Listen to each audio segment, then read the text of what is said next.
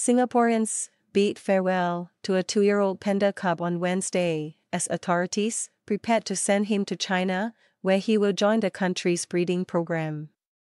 Lulu, the first panda to be born in the city-state, made his final public appearance at the River Wonders Wildlife Park before a month-long quarantine ahead of his departure.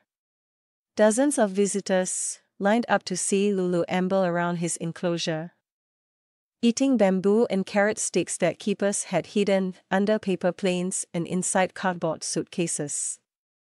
Among them was Lucille Teo, a self-described pandaholic, who wore a t-shirt and hat decorated with panda motifs and sparkly panda earrings for the special occasion. The 61-year-old said she considers herself Lulu's grandauntie, as she had watched him grow from a tiny baby into a 73 kilograms, 161-pound cub. Obviously it's bittersweet. I wish he could stay longer, Teo said.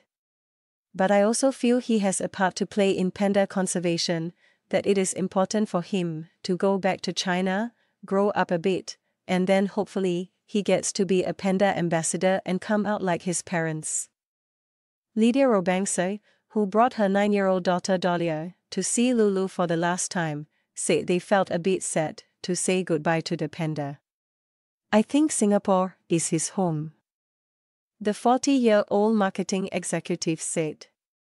Lulu was born in 2021 via artificial insemination, after his parents, Georgia and Kai Kai, failed to mate naturally.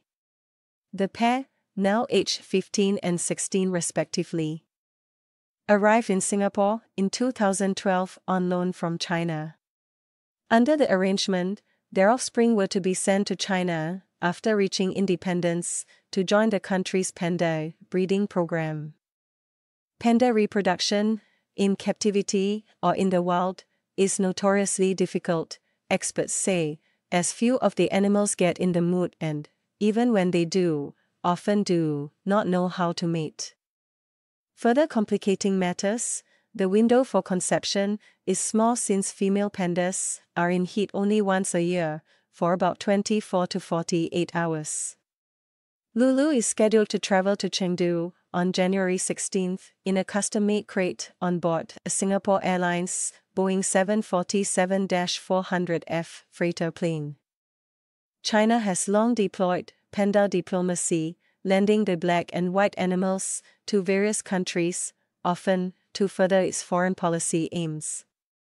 There are an estimated 1,860 giant pandas left in the wild, according to environmental group WWF, and about 600 in captivity in panda centers, zoos and wildlife parks worldwide.